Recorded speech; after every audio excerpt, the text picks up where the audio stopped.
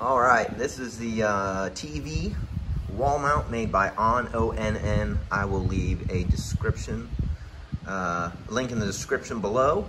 A couple things about these. People are really intimidated by these TV mounts, and over the years they've become very easy to use and understand. So this is what it looks like unboxed. These are all your pieces. And this is the part right here that gets everybody nervous. There's all these different bolts and screws and washers and anchors, and what do you do with them all? So, I'm gonna make this as easy as I can, because this particular mount, I think is by far a huge step in the right direction to make it easier. So when you unbox it, this piece of paper is really important. It will help you line up where you want to insert either the lag bolts or however you're gonna mount it, hopefully to a stud on the wall, into wood. Now they do give you these big anchors if you don't have that as an option and need to install it into drywall. But you use this hanging template to mark your holes, and then obviously this is the actual bracket itself. You can use this. It's not, you know, required that you use this. It's paper. It's lighter. You can tape it. I recommend taping it just to keep it all centered. There's arrows here for up. So this is not completely universal, even though it looks like it is from the back. But you want to have this arrow facing up.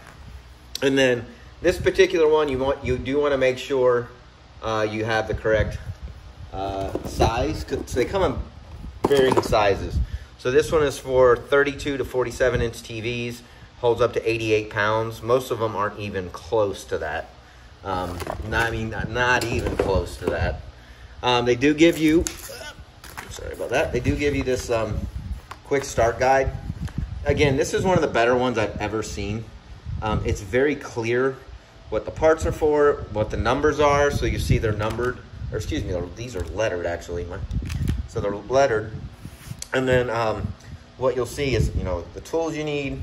It gives you just a side angle of what you're trying to do here. So it's all very well laid out.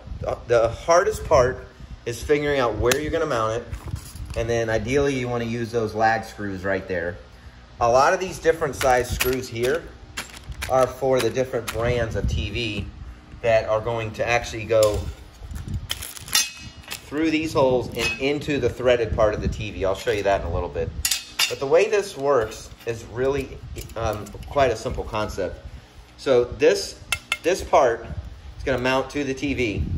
You're going to mount this to the wall, and then when you're ready, this little hook right here just goes on like that and basically hangs. And then you adjust this bottom, see how it already lifts up? You adjust this bottom bracket right here.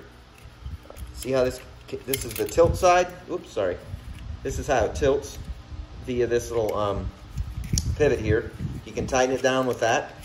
And then again, this is it's super simple. Once you get this adjusted correctly on the back of the TV and this mounted to the wall, as it shows here, I cannot stress this enough.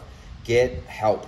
Don't try to do this on your own. 2 people on each side of the TV. You hoist it up there, get that clipped on the top, and then you can do the tighten down on the bottom. So that's what you're looking at, getting yourself into. Here's another detailed instructions that they have as well. But again, really all you need is this right here. Figure out where you're gonna put it. Make sure it's level. Very, very important. Some of these mounts actually have levels already built in them. But anyway, I'll show you what it looks like and the next step as far as mounting these to the back of the TV. All right, so once you find the right size screw for this TV, it's just this little teeny one. Again, it's not, I don't want to make this overcomplicated. Just look at the assortment you have there. There are some where the slot on the inside here is really deep. This one is not. And then you want to position this so it's more or less in the center. Different applications, you might have to raise it or lower it, which is why there's a little bit of adjustment. But here's a little trick too. So there's a little bit of a lip right here.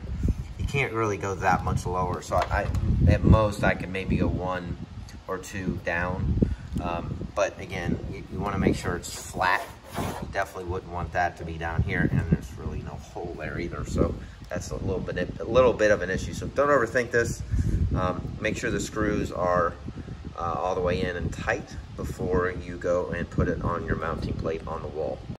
All right, one more thing I want to explain before you go and mount it on the wall. This string controls that spring. So essentially when you go to put it on the mounting bracket, I can show it to you. So this is the way to, so here's the wall. You're going to slide this in here and then see that clip? See how I'm doing it? Snap, and now it's in.